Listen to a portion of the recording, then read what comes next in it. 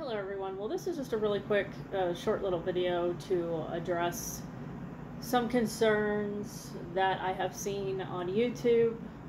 Apparently there is a woman on YouTube who's concerned about certain information that I have given out about myself on YouTube. And so we're going to address that today. Alright, because I feel that this woman is going quite overboard.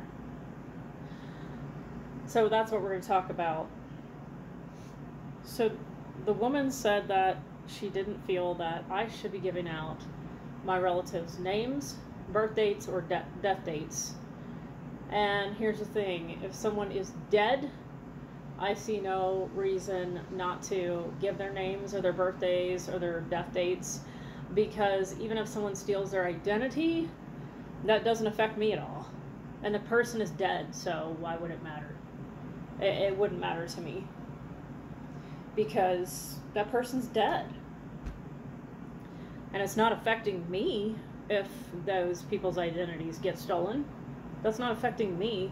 And, you know, they're going to pay for that. They're going to stand before God in judgment on that one. So not at all concerned about giving out my dead relatives' names or their birth dates or their death dates. Okay? Alright, next concern.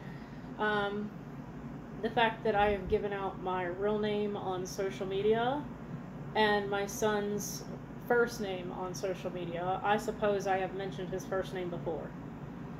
Okay, so we both have LifeLock. Okay, I have LifeLock and he has LifeLock too. So I'm not real overly concerned. I don't give out my son's birth date on social media, and not even on Facebook. And I may have given out my birth date in the past. I've actually stopped doing that. Not saying I would never do that again. Not saying I would never do it again. I'm not really too concerned, because I have other protective measures in place that if someone gets a hold of my real legal name and birth date together, they're not going to get very far with it. So I'm not too overly concerned about giving out my name or my birth date. I have given my son's first name, but like I said, he has LifeLock, and I have never given out his birth date. So I'm not concerned about giving out our names, and not too concerned about giving out my birth date. I don't give his out. Anyway, so the next concern was driving around to locations in Colorado Springs. Now, when I drive around to locations in Colorado Springs to show different locations where I live,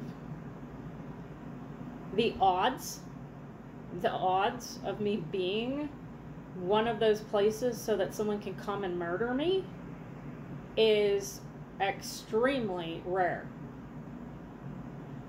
Think about it.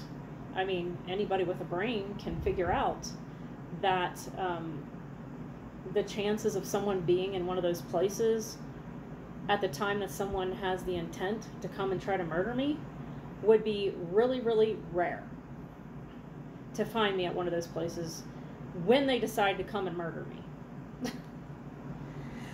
Okay, so I'm not concerned about that at all. And another thing is, I don't film those live. I do not film those live, so I'm already gone from the location by the time those videos are posted.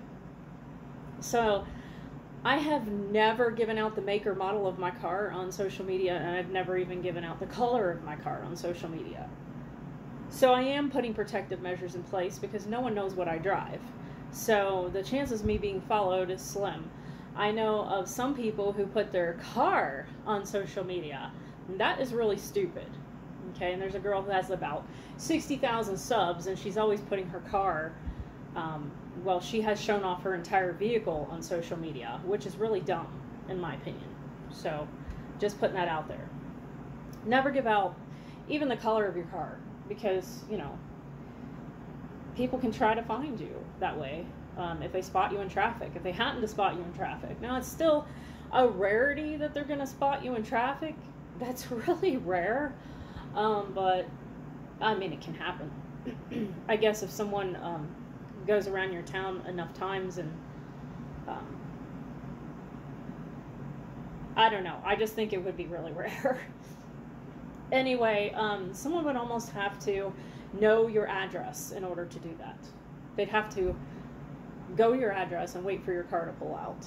I mean, so that's another thing. Okay, I have never given out my address on media.